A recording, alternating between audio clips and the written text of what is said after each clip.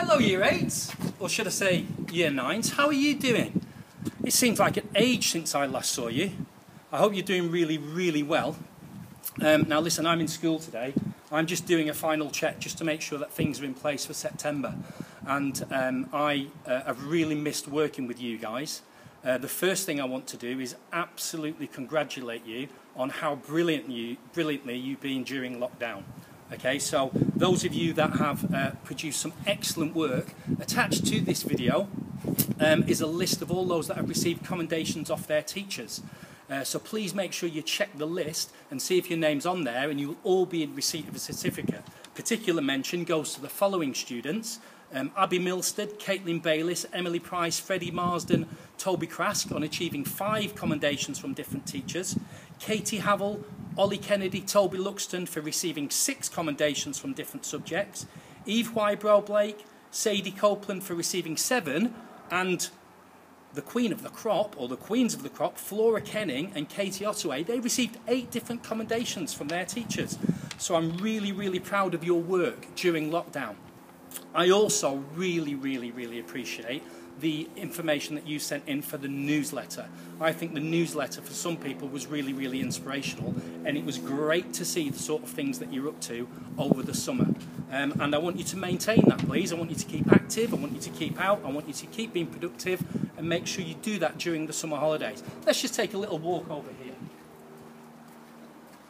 So, I also know for some of you that you'll be extremely anxious about coming back in September. Some of you will have found it really difficult being in lockdown, and will have found it really isolating. And I'm just going to now introduce you to Poppy and Millie, who are here just to give you a little bit of feedback about what life's been like whilst they've been in school. How are you doing, girls? Good, thank you. So, you've been in for the last how many weeks? 4 or 5.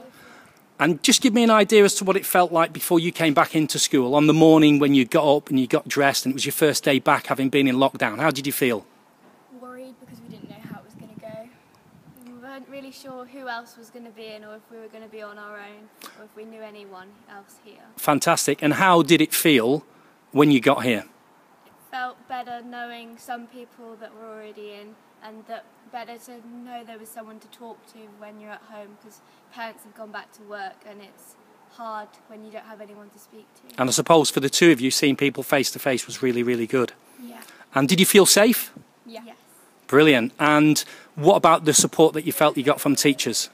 The support from teachers was very relieving, because rather than being at home, you had the help. You could talk to your teachers about the work you're doing and stuff. Great, absolutely fantastic. And so what we're going to do is we're just going to summarise there. If you wouldn't mind taking that video again, thank you. Is it now back on me? So things won't be the same when we come back in September. We're still waiting on government guidelines, but we can ensure you that it will be safe and it will be really clear as to what the expectations are. I know for some of you it will be slightly daunting, but please don't think of it like that. Think of it as a way of catching up with your friends and feeling really reassured. In the meantime, I wish you a very healthy, safe summer, and I hope that you come back full of energy. I hope you've been active, I hope you've helped around the house and been as productive as you can, and until then, until September, I wish you all the very best, and a real deep thanks from the heart for those of you that contributed in terms of work and to items for the newsletter. Have a wonderful summer, guys. Take care.